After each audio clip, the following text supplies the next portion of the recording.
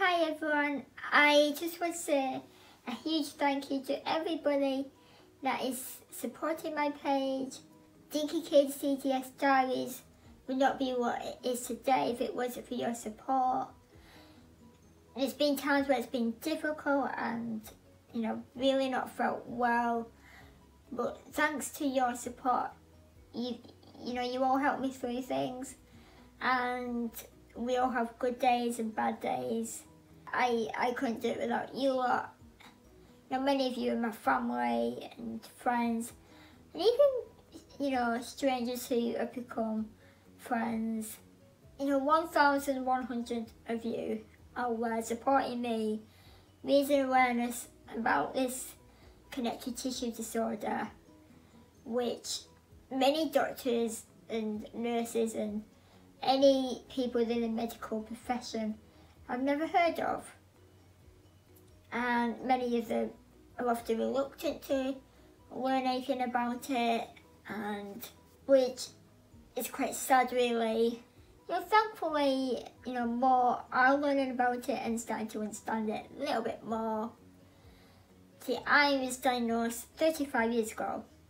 I was 2.5 weeks old, just a tiny little baby. I was premature, 7.5 weeks early, and I was 3 pounds 4. So I was tiny, but I wasn't like super tiny.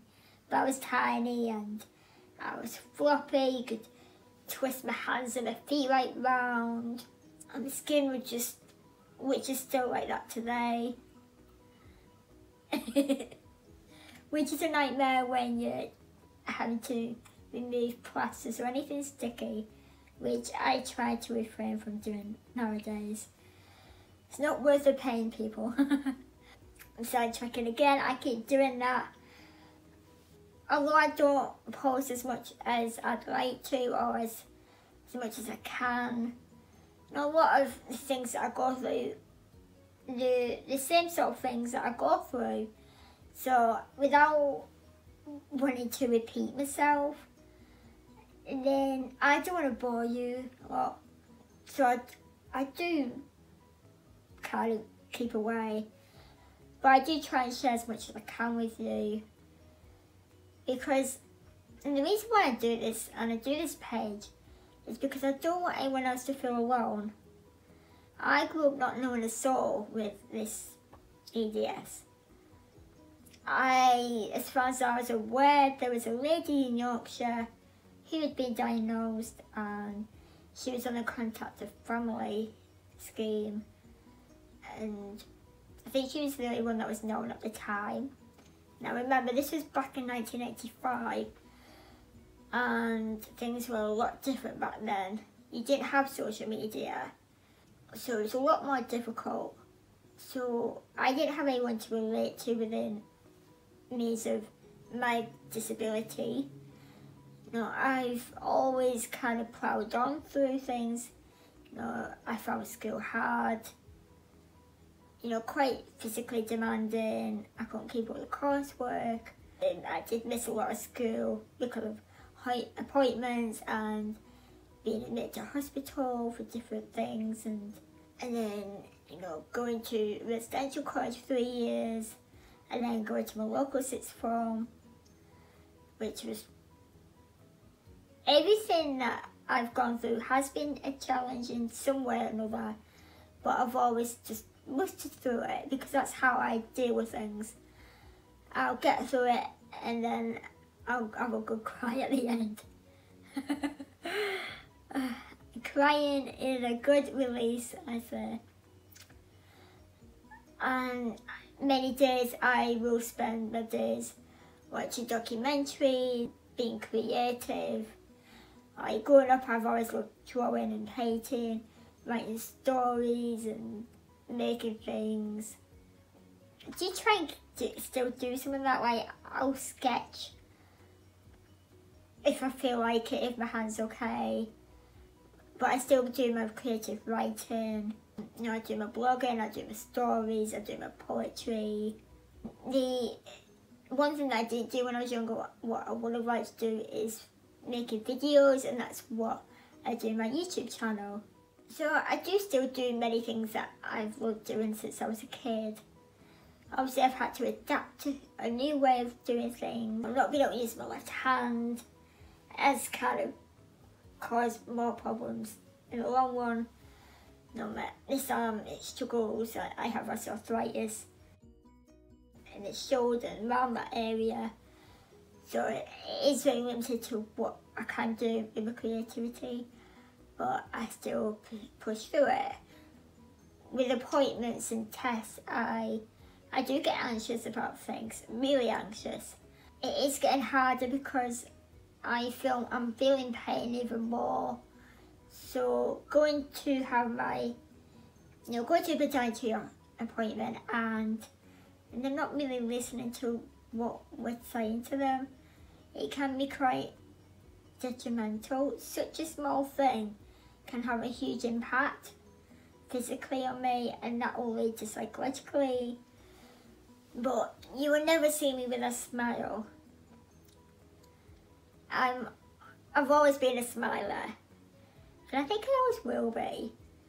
Yeah, this page and my YouTube channel has given me a voice that I can use because it's me that people are taking notice of. And I don't mean that in like I'm seeking attention, but many times in my life where it's been other people and then my needs. I hope you understand what I mean by that. But yeah, it's given me a platform to raise awareness and to try and get through that by staying as positive as I can and do the things that I enjoy when I can, as much as I can.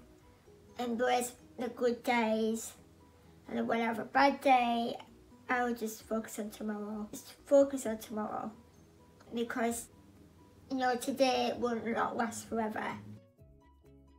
And I'm getting a bit deep. So anyway, yeah, I really just want to say thank you. And I hope you continue to support me. We've been going since 2013. I remember when we first started this channel, I had plans of organising a family fun fair day thing. But that kind of didn't happen. Because I ended up in hospital. Not once, but twice. With 5 weeks in between. So yeah, that didn't happen. Story of my life. But I have done some amazing things. I've been a part of charity fundraising walks. I've done a film screening at the local film media place. I've had support from a Coronation Street actress who also has the same, she has EDS as well. I've been in a local newspaper, which was funny because they contacted me on the basis of the fact that I went and met the Backstreet Boys. But then when we got talking and she asked me about my disability and I got, explaining about that, it turned into that. I will share that on the screen. It's quite funny when I look at that picture because I was absolutely frozen. I was not dressed for going outside. Although it looks like it, I had this little jacket on, I was like, I want to go back in. But, you see, I was smiling, I was laughing, and I just got through it. I'm trying to think of. I've done crafting, I've had my own craft stalls, where I raised money for charity again, and now I do my t-shirts and my bundles. So I feel proud of how far we've come. And I say it wouldn't be possible for me to do half of these things without you lot. So thank you, thank you, thank you. I just want to give you a big, big hug. But a virtual hug from me to you we'll have to do right now. And if you want to see any videos about EDS or anything to do with disability or just about me in general, then let me know. Comment on my page somewhere on the post and let me know. I'll be filming. I'm always filming once, twice a week, so unless I end up not feeling well, then that's another thing. So yeah, I'm going to go. Thank you